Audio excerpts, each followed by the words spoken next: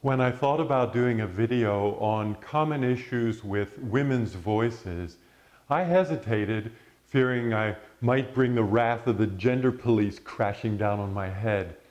But then I thought, hey, as long as I do a companion video on men's voice problems, which might actually be longer, why would anyone accuse me of being unfair? So here goes. Having a voice that sounds high or young is a problem facing some female professionals. Consequently, they fail to project an image of authority and credibility.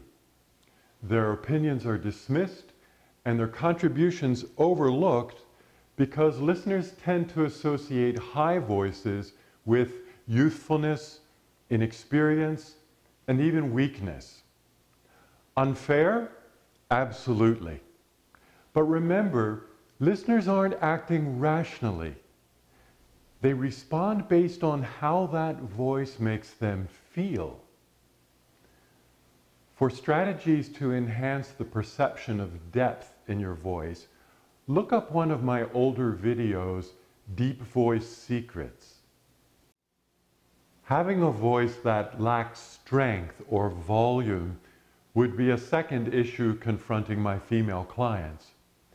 It's a serious handicap if your listeners routinely struggle to hear what you're saying. The consequences are very similar to the ones we've just discussed.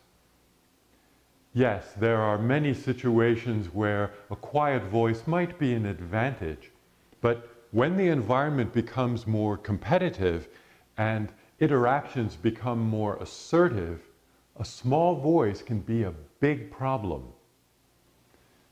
For strategies to strengthen your voice, see the video, Your Strong Voice. A third problem facing some female speakers is upspeak, a tendency to pitch the ends of sentences up instead of down. It's a common characteristic of teenagers' speech, so it diminishes the perception of strength, confidence, and authority for adults. In English, upspeak is appropriate for sentences, "Did you like that?" and for lists, "I went to the store, the bank, the gym, and then home." But statements are generally inflected downward. Not, "This is the way it's done," "This is the way it's done." When you catch yourself using upspeak, say the phrase or sentence again, deliberately inflecting the tone downward at the end. Notice how this makes your delivery feel stronger and more definite. We could also talk about vocal fry, the tendency to speak with a slightly raspy or scratchy tone, especially at the ends of sentences. Men do this just as much as women, maybe more often, but that doesn't make it okay.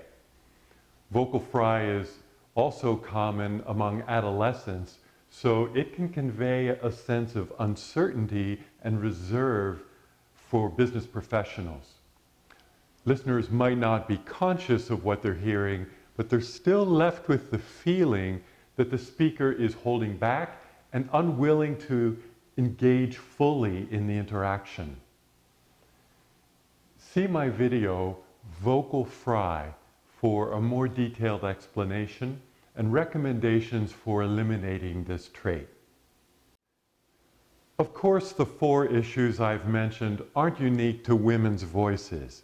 They show up in my male clients as well, with varying degrees of frequency.